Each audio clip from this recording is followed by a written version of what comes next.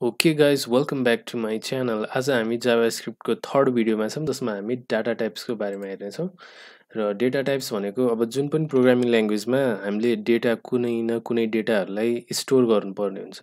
Store गर्दाखेरि त्यसलाई कुन फर्ममा स्टोर गर्ने त त्यो डाटाको टाइप के हो? त्यो डाटा स्ट्रिङ हो कि त्यो डाटामा कुनै स्ट्रिङ नम्बर अथवा स्ट्रिङ क्यारेक्टर्सहरु छ कि त्यो डाटा भनेको ट्रु अर फल्स जनाउने कुनै कन्डिसन जनाउने बुलियन भ्यालु हो कि त्यो डेटा कुनै नम्बर हो कि हो त्यसरी चाहिँ हामीले के हो त हाम्रो डिफ्रेन्ट डिफ्रेन्ट डेटा टाइप्सहरु जाभास्क्रिप्टमा हुन्छ। सो म तपाईलाई अब एउटा जस्ट एक्जाम्पल दिन्छु late a is equal to Kathmandu भनेर लेखेँ मैले late a is equal to Kathmandu अनि late b is equal to true भनेर लेखेँ अनि लेट बाइ द वे यो सेमिकोलन लेख्दा पनि हुन्छ नलेख्दा पनि हुन्छ है। सो यो भनेको जाभास्क्रिप्टमा पर्फेक्टली अल राइट छ केही फरक पर्दैन। अनि late c is equal to के लेखौँ भन्दाखेरि 12 लेखौँ अनि late d is equal to bracket भित्र 23 लेखौँ यो कोटेसन भित्र 23 लेखौँ। अर्को late e is equal to curly bracket भित्र id इक्वल टु 1 लेखौँ अनि f अनि त्यसपछि address is equal to Nepal लेखौँ हैन। अनि अर्को भेरिएबल बनाऊँ फेरि late ef is equal to bracket भित्र फुलचोक भनेर लेखौँ अनि त्यसपछि थापाथली भनेर लेखौँ त्यसपछि wrc भनेर लेखौँ। ओके सो मैले यो सबै कुराहरु लेखेँ हैन यो सबै भ्यालिड छ पर्फेक्टली अल राइट भेरिएबल्सहरु हो यो। सो अब के हो त भन्दाखेरि यिनीहरुको बारेमा हेरौँ। पहिलो late a is equal to Kathmandu लेखिरहेको छु नि यो भनेको चाहिँ हाम्रो के हो त स्ट्रिङ भेरिएबल हो के स्ट्रिङ टाइप हो भनौँ न। सो बाइ द वे मैले यसरी दुईटा फरवर्ड स्ल्यास लेखेँ भने यो चाहिँ जाभास्क्रिप्टमा कमेन्ट भनेर बुझिन्छ। यसले हाम्रो कोडलाई केही पनि फरक पार्दैन हामीले यो सबै कुराहरु आफ्नो इन्फर्मेसनको लागि लेख्छौं। ओके सो सेकेन्डमा लेट यो b is equal to true छ नि हो यो भनेको चाहिँ के हो त भन्दाखेरि यो भनेको बुलियन भ्यालु हो के जसले true or falls Boolean variable भनेर लेखौँ जसले ट्रु अर फल्स चाहिँ स्टोर गर्छ। ओके अनि त्यसैगरी late c is equal to 12 छ यो भनेको चाहिँ हाम्रो के हो त इन्टिजर भ्यालु हो कि इन्टिजर भनेको नम्बर भयो हैन यसले नम्बरहरु स्टोर गर्छ फ्लोट्स भ्यालु हुन्छ त्यसैगरी। सो अनि यो तपाईहरुले गेस गर्न सक्नुहुन्छ यो के हो यो कमेन्टमा लेख्नु होला इन्टिजर हो कि स्ट्रिङ हो तपाईको विचारमा। सो अब तपाईहरुले देख्दाखेरि सुरुमा चाहिँ 23 2 र 3 नम्बर देख्नुहुन्छ तर यो डबल कोटेसन भित्र राख्यो भने यो के हुन्छ त स्ट्रिङ हुन्छ। अब मैले यहाँ 23 अनि 23 होम भनेर लेखेँ भने यो पनि ठीक छ यसमा कुनै एरर आउन्न किनकि कोटेसन भित्र त्यो डिफ्रेन्ट क्यारेक्टर्स हुन्छ चाहे त्यो नम्बर पनि हुन सक्छ अल्फाबेट पनि हुन सक्छ हो त्यो भनेको के हो त भन्दाखेरि त्यो स्ट्रिङ हो। सो कोटेसन भित्र हुने बित्तिकै त्यो स्ट्रिङ हुन्छ।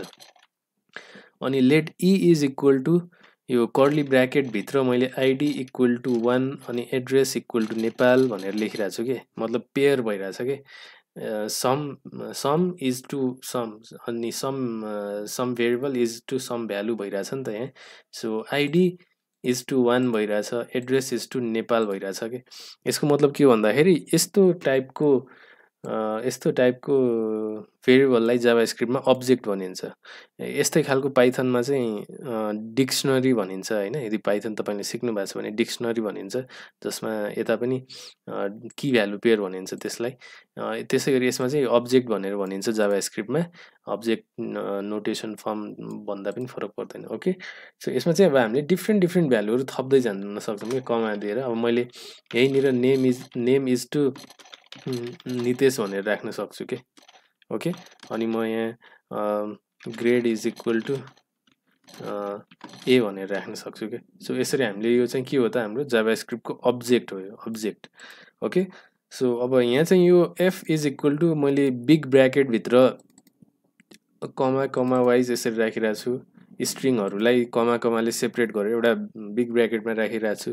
मैले अरु पनि राख्न सक्छु 1 पनि राख्न सक्छु फल्स पनि लेख्न सक्छु अनि ट्रु पनि लेख्न सक्छु अनि त्यसैगरी 23 लेख्न सक्छु। यो के हो त भन्दाखेरि यो लिस्ट हो के। जस्तो कि एउटा मात्र भेरिएबल अघि माथि के छ त हाम्रो यहाँ एउटा भेरिएबलमा एउटा भ्यालु छ काठमाडौँ, त्यसैगरी अर्कोमा b is equal to true छ, एउटा भेरिएबलमा एउटा भ्यालु छ, त्यसैगरी c इज इक्वल टु 12 छ, d is equal to 23 home छ। यो भनेको सिङ्गल एक एकवटा भ्यालु क्यारी गर्ने टाइप अफ भेरिएबल हो। तर यहाँ तल चाहिँ के छ भन्दाखेरि यो लिस्ट हो के। यो लिस्ट पनि आफैमा एउटा भेरिएबल टाइप हो जसले नम्बर अफ भ्यालुज चाहिँ कमा वाइज स्टोर गर्छ। ओके, सो अब हामी यो सबैलाई एक एकवटा हामी हेर्दै जाऊँ। यहाँनिर म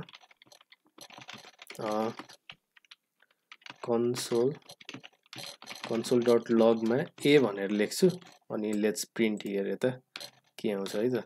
सो नोड मेन गर्दाखेरि काठमाडौँ नै आयो। यो के हो त भन्दाखेरि यो स्ट्रिङ हो।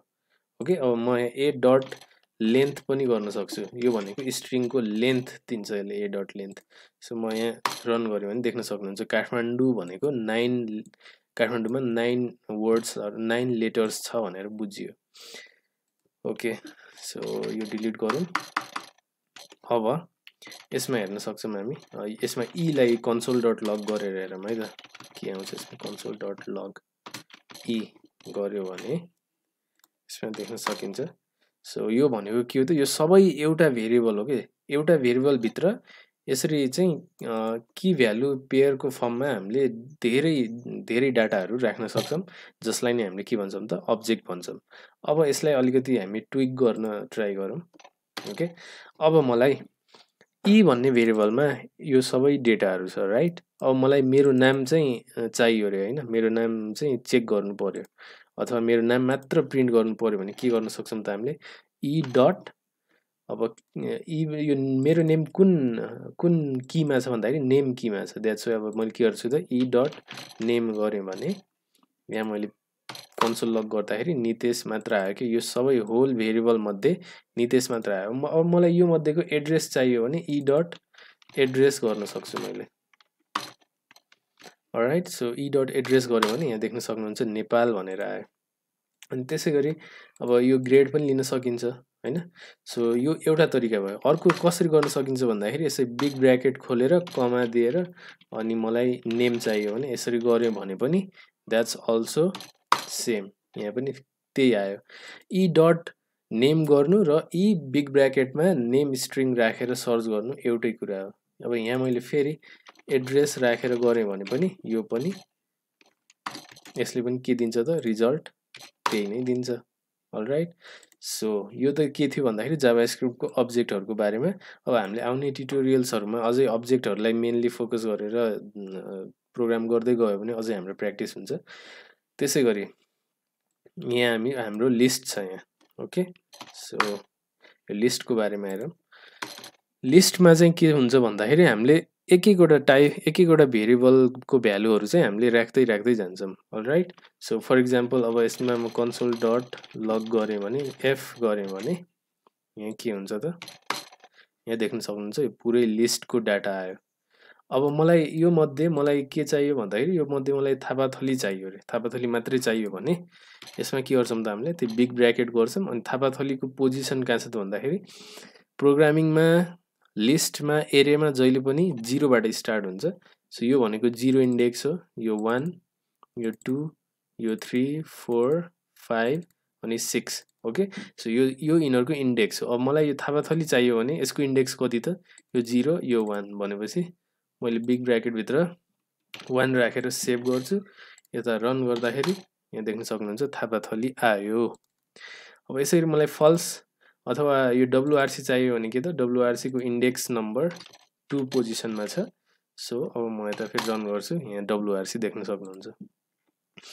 ओके गाइज, यही नै थियो डाटा टाइप्सको बारेमा। अझै थुप्रै डाटा टाइप्सहरू छन्, तर अहिले चाहिँ हामीले बुझ्दाखेरि बेसिक लेभलमा यो बुझ्दै जाने, पछि हाम्रो सिचुएसन अनुसार अरू नयाँ डाटा टाइप्सहरू आउन सक्छन्, त्यो बेला हामी हेर्दै जान्छौँ। ओके, सो अब हामी नेक्स्ट भिडियोमा हामी इफ एल्स स्टेटमेन्टको बारेमा हेर्छौँ, कन्डिसनल स्टेटमेन्ट, र त्यहाँ अलिकति सानोतिनो हामीले प्रोग्रामिङको प्र्याक्टिस पनि गर्छौँ। So thank you.